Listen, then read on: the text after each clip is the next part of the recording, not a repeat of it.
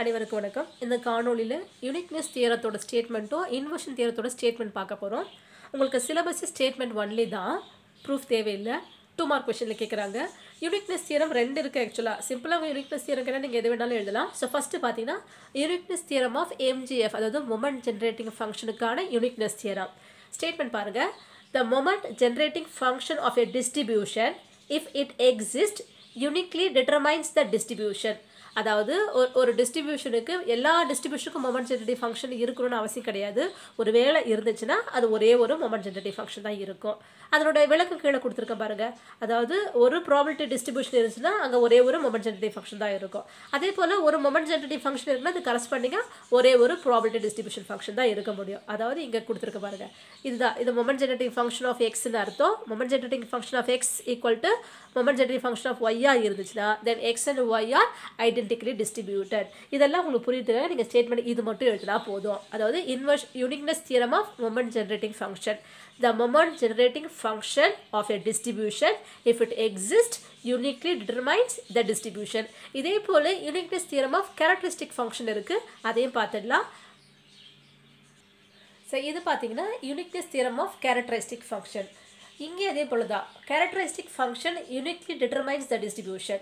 அது இது வரைக்கும் கூட நீங்கள் எழுதினா கூட போதும் தான். Characteristic function uniquely determines the distribution. That is a necessary and sufficient condition for two distributions with PDF. அதாவது ஒரு டிஸ்ட்ரிபியூஷனோட probability density function f1 of x,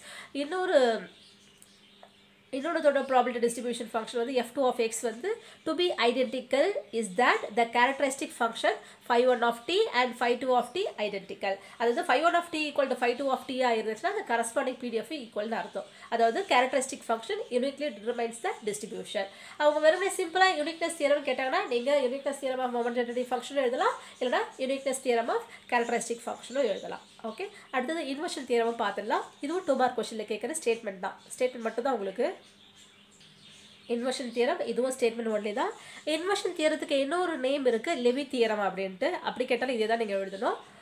capital F of X சொல்கிறோம் அப்படின்னா அது எதை ரெப்ரசென்ட் பண்ணுது? டிஸ்ட்ரிபியூஷன் ஃபங்க்ஷனை ரெப்ரசென்ட் பண்ணுது.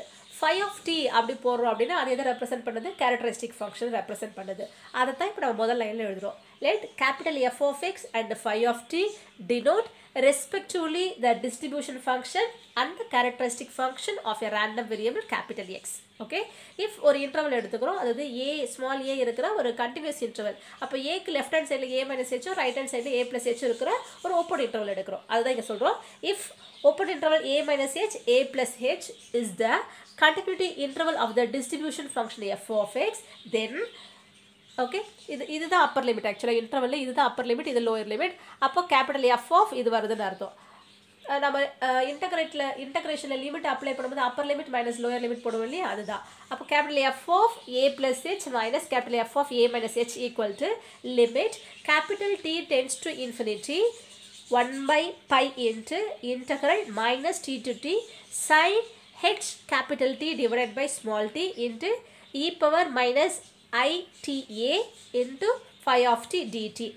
இது இடத்துல இந்த 3 இடத்துல பார்த்தீங்கன்னா ஸ்மால் டி இருக்குது. இந்த ஒரு இடம் கேபிட்டல் டி. அதே போல் இன்டகரலோட லிமிட்டில் கேபிட்டல் டி இருக்குது, லிமிட்லேயும் டி இருக்குது. இந்த 1 2 3, அதாவது லிமிட்டுக்கு கீழே capital D tends to infinity, integral limit upper lower ரெண்டுத்து capital D இருக்குது, சைன் ஹெச்டி கேபிட்டல் டி இருக்குது. ஓகே, டிவைடட் பை இங்கே small D e power minus ITA இங்கே small D five of D DD.